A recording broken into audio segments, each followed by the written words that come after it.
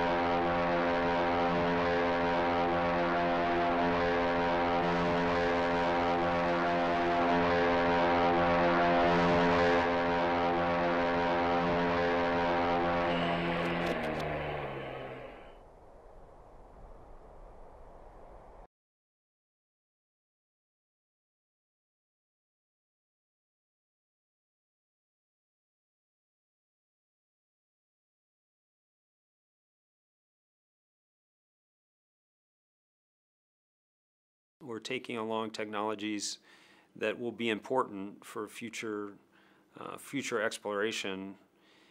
Things like being able to make oxygen from the atmosphere on Mars. If you can make oxygen, you can create obviously oxygen to breathe for astronauts, but also oxygen that can be used as fuel to return people to the Earth. So it's an important technology for human exploration. We're going to be landing with a new technology called terrain relative navigation, which allows us to avoid hazards. This is also a feed-forward technology that's important for future both robotic and human exploration. We're going to be taking microphones with us. For the first time, we're going to have that human sense on another planet. We've had cameras many times, or sight, I suppose, but we've never really heard our environment on Mars. And I think it's going to be exciting to hear the entry, descent, and landing activities on the spacecraft and hear the wheels turning on the surface of Mars. I think it will give the project a sense of presence for people, and I hope that's exciting to people as well.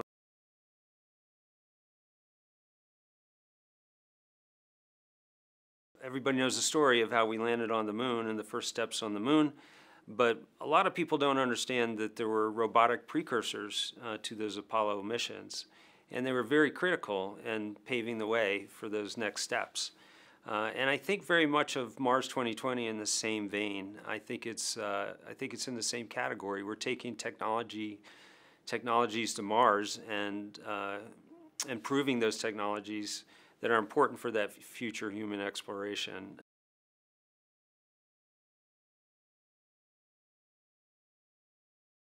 I think everybody involved in the project and associated with the mission has said to me that I've talked to, boy, you couldn't have named this thing any better since we've had to deal with the pandemic. And as I said before, when it hit, it was kind of like walking into a dark, blind alley. You just didn't know what was out there in front of you. And so it took some faith to go forward, and a determination to deal with whatever came your way. And I think you know, that's the definition of perseverance, right? I mean, that's what you need to do to get through this kind of thing. And I think everybody that I've talked to has said the same thing, which is you just couldn't have named this thing any better.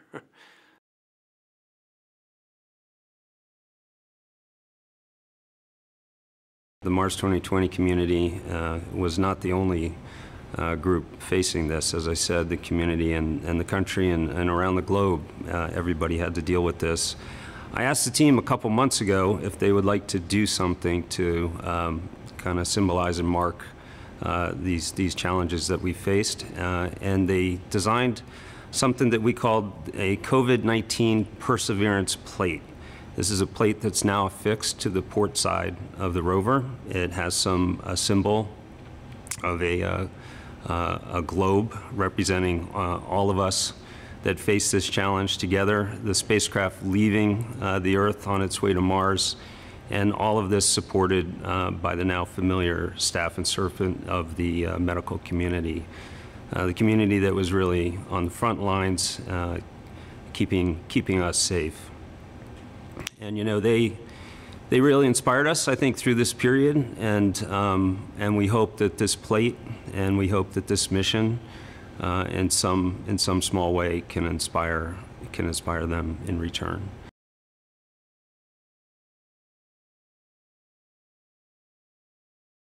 When we think about our role as the first leg of a potential Mars sample return campaign, I personally, and I think I can speak for the science team on this, we take the responsibility to put together a compelling cache of samples that is worthy of return to Earth. We take that very seriously, and we know that there is a lot riding on Mars sample return, you know, money-wise, effort-wise, commitment from the government and the public, and it's our job on Mars 2020 to collect a compelling cache of samples that is worthy of all of that time, money, and effort.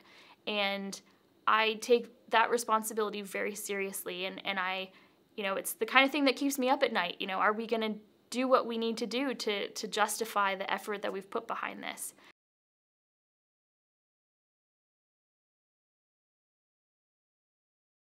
Yeah, so Jezero Crater is unique on Mars. It's a unique place, and it's a very special place. And we know now, thanks to previous orbiter missions and rover missions, that there are a lot of craters on the surface of Mars that could have once hosted ancient lakes, and we have evidence that that's true. But not every lake or crater that we think had a lake actually preserves evidence that that lake was there. In Jezero, we have probably one of the most beautifully preserved delta deposits on Mars in that crater, in Jezero Crater, for us to study and to rove. And we can see that. We also know, thanks to the geography there, we have an inlet valley and an outlet valley. So we know that this crater basically filled up like a bathtub. Water flowed in, water flowed out.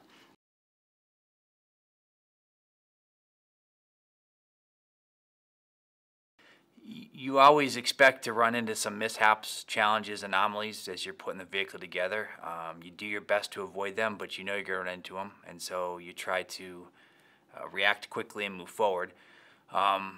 There's usually something that hits every mission that you don't expect, and by far and away, the one that got in our way here was the COVID pandemic that really started to ramp up and hit us just about the time the Atlas team was getting ready to ship the flight spacecraft down to Florida for final processing and launch. So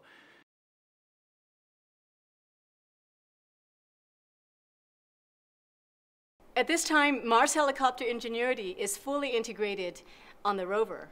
The helicopter is stowed under the belly pan of the rover and has been checked out to be fully operational in the configuration that is going to be launched and operated in space. So with the helicopter ready for launch, our team is now working on preparing for operations after launch. We are updating our tools, our simulations, and rehearsing for the scenarios that we're going to encounter.